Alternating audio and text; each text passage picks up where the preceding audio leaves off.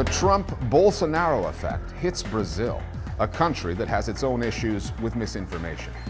Alexander Lukashenko apes his ally. Belarus's crackdown on journalism is Putin-esque. And TikTok and the mafia. Elements of the Italian underworld are surfacing online.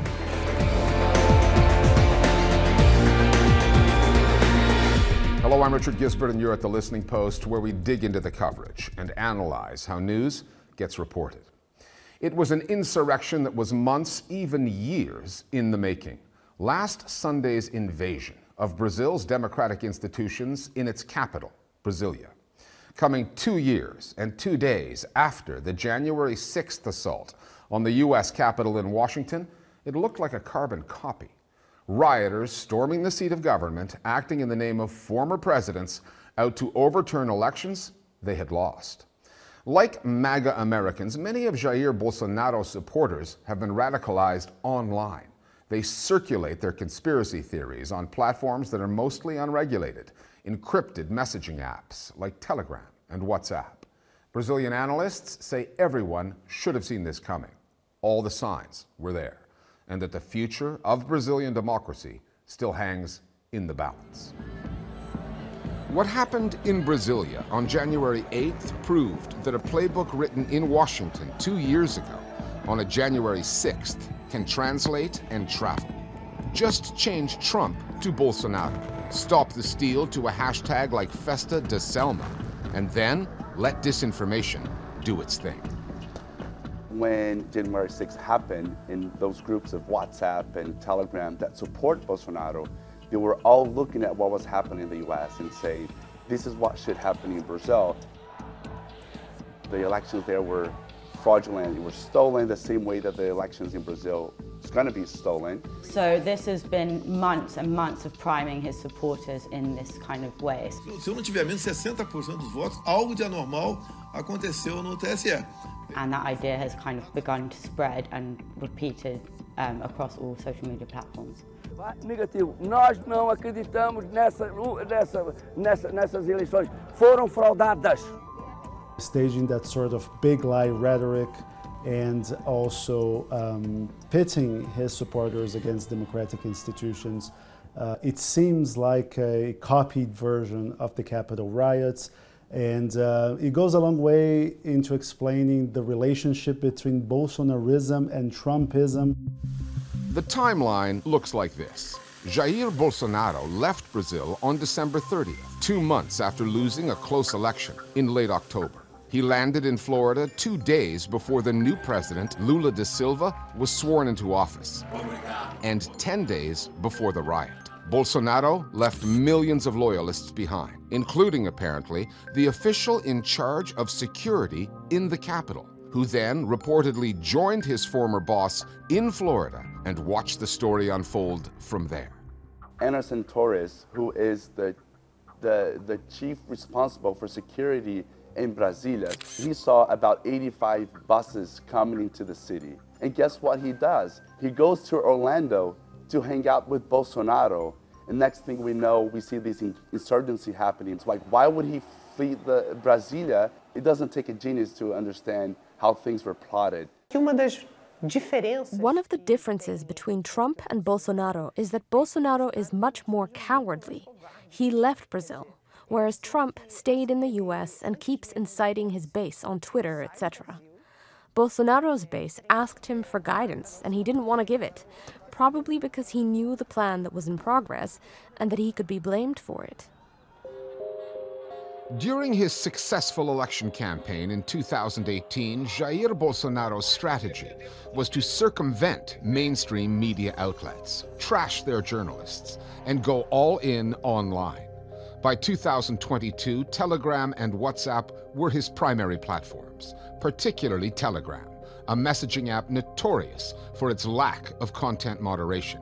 Misinformation thrives there, unchallenged. On other platforms, such as Facebook and Twitter, Bolsonaro's supporters rely on certain code words. One example, just days before the riot, messages appeared online about a Festa de Selva in Brasilia. That translates to a jungle party. It's also military slang for a war. That term would have attracted attention from anyone policing content, so Selva was altered to Selma. Bolsonaro supporters, reading between the lines, figured it out. Coded hashtags like Festa de Selma do most of their damage on apps like Telegram and WhatsApp. Because these are encrypted messaging apps, it makes much harder for anyone to monitor how information is spread, who is spreading it. Telegram has this sort of very radical stance defending freedom of information. They do very little or nothing to prevent misinformation from being spread. And we have very active far-right groups with sometimes millions of members, and that allows this content to spread very quickly. Telegram has been a platform that Bolsonaro and his sons have been pushing and promoting for a long time. It kind of started when the more traditional social media platforms started to take a tougher line on Bolsonaro's rhetoric, especially his misinformation about COVID-19 vaccines and so forth, and there was a potential risk that he may be banned from those platforms. So that was the beginning of the kind of migration towards Telegram, which his right-wing followers deemed a safer space to entertain their version of free speech. Prior to the October election, Brazil's Supreme Court granted the electoral authorities the right to unilaterally order tech companies to take down false information, and to do it within 2 hours. As for the mainstream media, for decades, conservative presidential candidates like Bolsonaro could rely on the support of Globo, Latin America's biggest broadcaster and media player. Globo even backed the military dictatorship that ruled Brazil for 2 decades until the mid-1980s. But Bolsonaro's targeting of conventional news outlets has changed all that.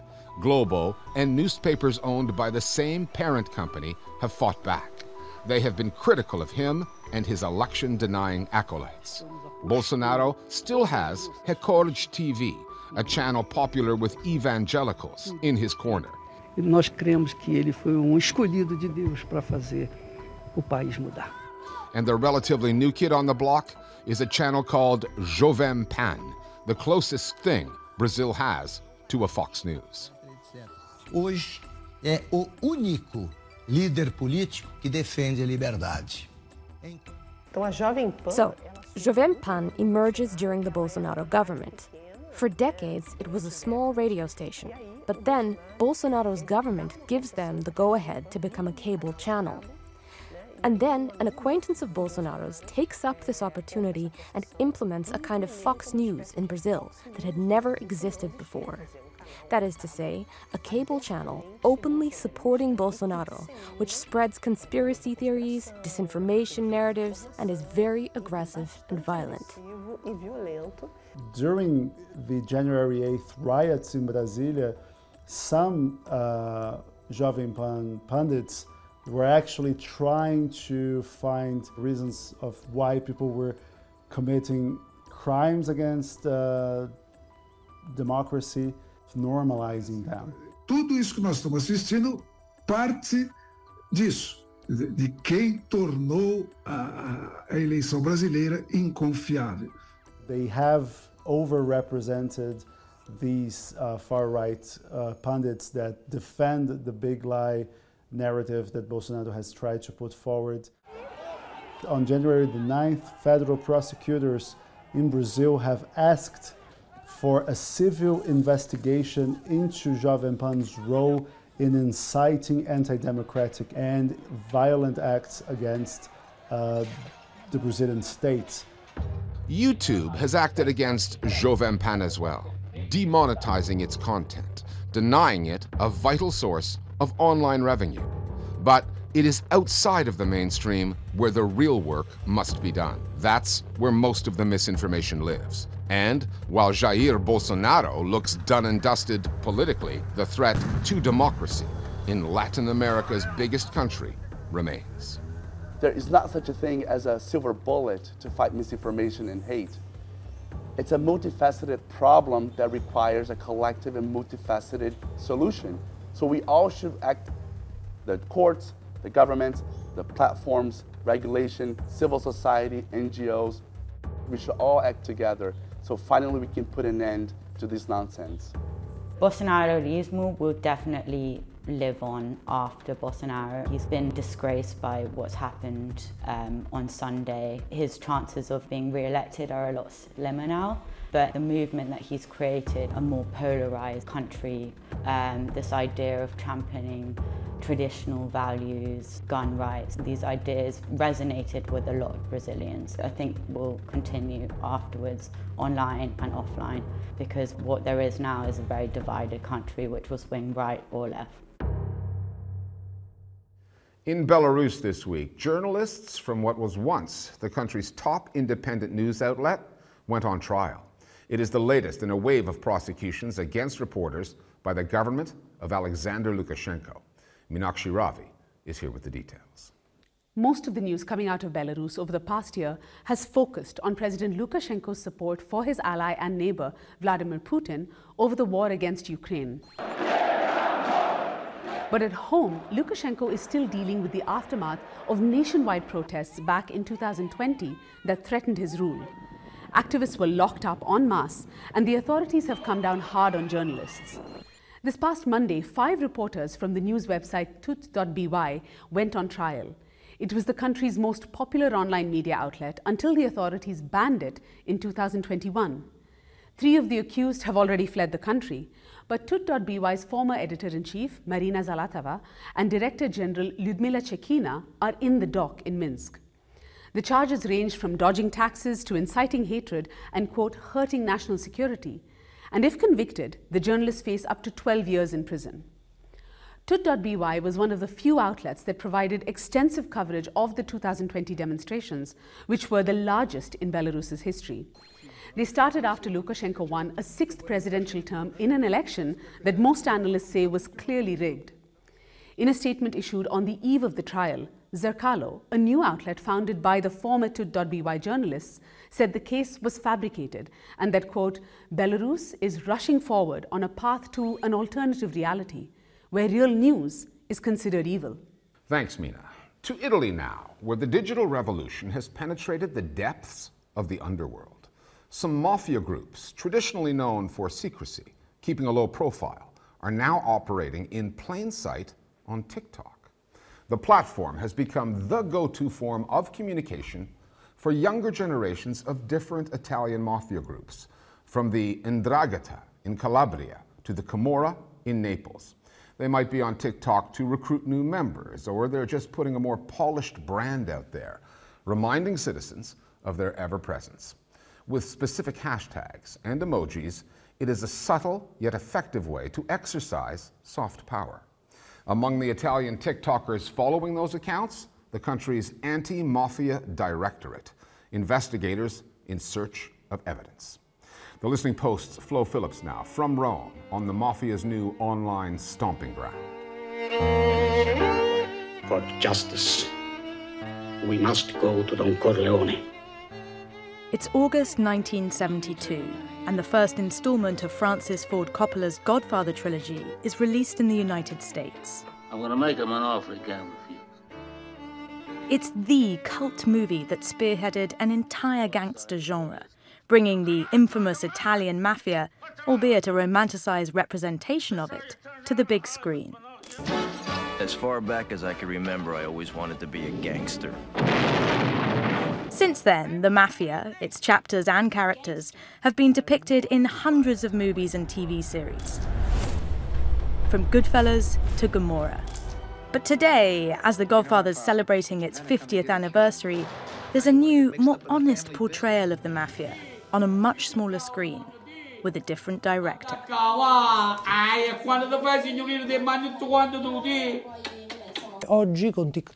Today, with the advent of TikTok and social media, the mafia can tell its own story, adapting those filmic representations to better reflect their own lifestyles. They show us where they live, how they live, the real conditions of their world.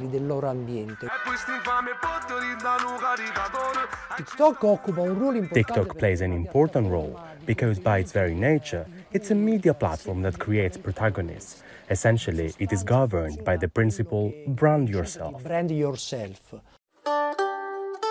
And that branding, or rebranding, is key to the mafia's identity. Honed over decades, brand mafia has its roots in the 19th century Sicilian countryside, an armed wing of feudal nobility with the sole purpose of quashing claims from aggrieved peasants. Since then, the Sicilian mafia, also known as Cosa Nostra, together with the Calabrian 'Ndrangheta, the Neapolitan Camorra, and the Pulian Sacra Corona Unita, has become entrenched in Italy's political and cultural consciousness. While each branch is unique, when it comes to branding themselves on TikTok, this new propaganda push has one main message: money. What we see in these videos is wealth. For example, we find videos of someone like Christian Esposito, the son of a Camorra boss from Naples' west side.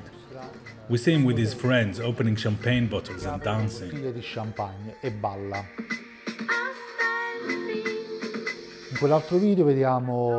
In another video, we see the son of an imprisoned Camorra boss, Piacenzo Marino.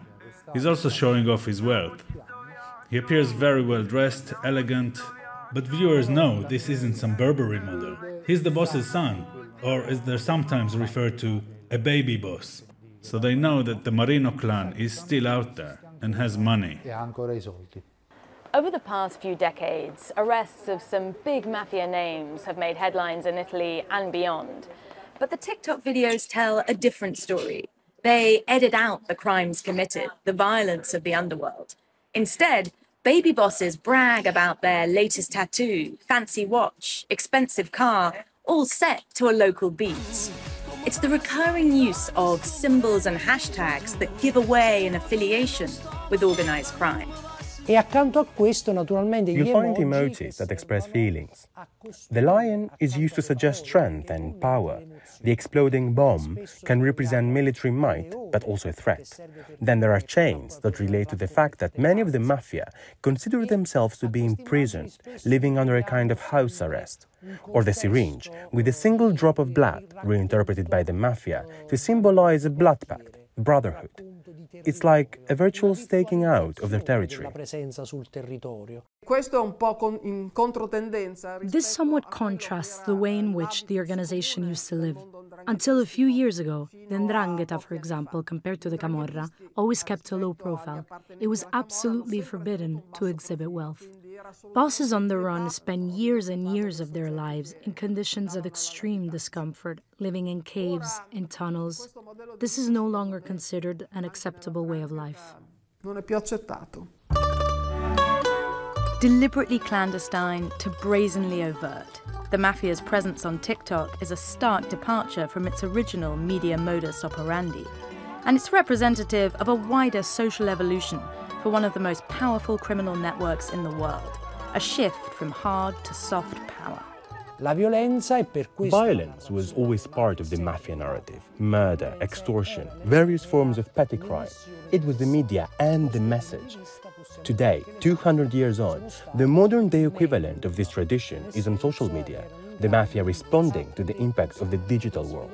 These videos are about parading their wealth, and not just in front of their own local community, but also in front of the authorities. These videos show both their financial as well as their military power, but in less risky ways. So before, a clan that was under attack from another Camorra clan might show its strength with so-called stesse, drive-by shooting, but these acts of violence brought with them the police. Now, you might see a drive through the neighborhood in a Ferrari, recorded on TikTok, so that people understand the clan is still strong, the clan is still in charge. The 'Ndrangheta branch wants to be seen as entrepreneurs right now. They're looking for social consensus. That means presenting yourself with a, quote, clean face. So the message on TikTok is, we're good people, like everyone else. See for yourself if what we're saying is true. And this is where the pitfall lies. They present themselves as problem-solving organizations. Organizzazioni problem-solving.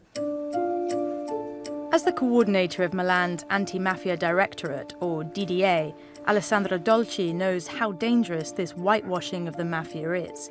She's been fighting the 'Ndrangheta's networks in the north of Italy for more than 30 years now. The DDA is part of the National Anti-Mafia and Counter-Terrorism Directorate, a key institution based here in Rome. It was established in 1991 as a counterweight to the extraordinary power that the mafia wielded back then and still does today. As times change and organised crime embraces the digital world, the DDA is changing too, often utilising some of the same tools like TikTok for its investigations. And clues can be found in the smallest details, if you know where to look. Through TikTok imagery, we try to decode the messages the 'Ndrangheta exchange. We focus on trying to work out the relationships between the subjects. For example, it's now become a common thing to upload pictures of weddings, baptisms, birthday parties, important public events in which members of the 'Ndrangheta clans meet. So, not being invited to an 'Ndrangheta wedding means a member has been cast aside, maybe even received a death threat. This happened in an investigation a few years ago. TikTok is important for us because it shows the new direction the mafia is taking. To lead good investigations, you must first understand the mafia's mentality and its strategies. Capire quali sono le loro strategie. The mafia's media strategy, led by a new digitally savvy generation, seems to be all about maintaining power through social media, a more subtle way of reaffirming their presence, polishing their brand, growing their footprint. And TikTok is the perfect place for this strategy to spread because ultimately, criminal organizations and social media have a key thing in common: a network. Social media replicates real-world social networks.